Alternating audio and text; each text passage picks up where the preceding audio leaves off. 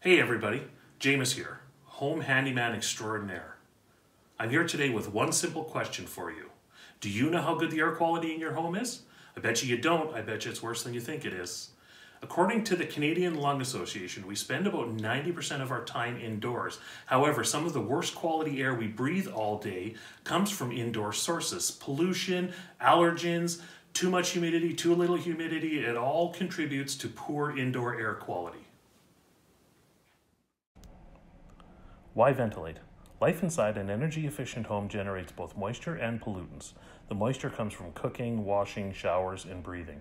Unchecked, you will likely find moisture condensing on windows and causing deterioration throughout your home. Areas of excess moisture are also breeding grounds for mold, mildew, fungi, dust mites, and bacteria. Too dry can cause personal discomfort and cracking in wood products in your home. A typical HRV unit features two fans, one to take out household air and the other to bring in fresh air.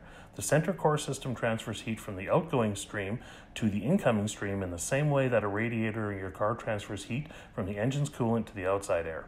As the streams move through, heat is transferred from the warm side of each passage to the cold, while the air streams never mix.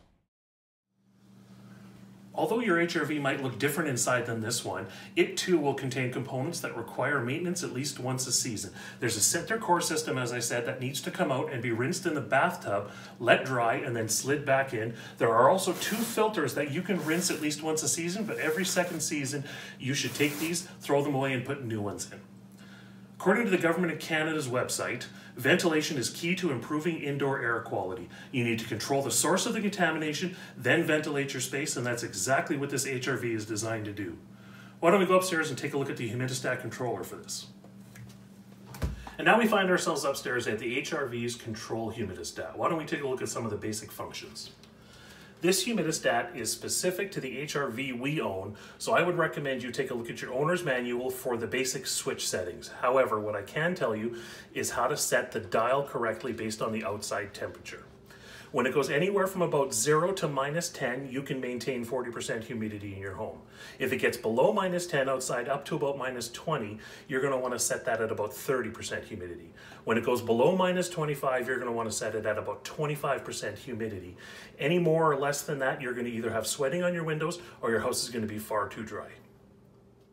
Having an HRV in your home is one of the most economical ways to exchange your stale indoor air for fresh outside air, maintain your humidity, and do it without you having to do anything manually. No longer do you have to be the grumpy old man saying, "Hey, are we trying to heat the outside?" every time someone opens the door.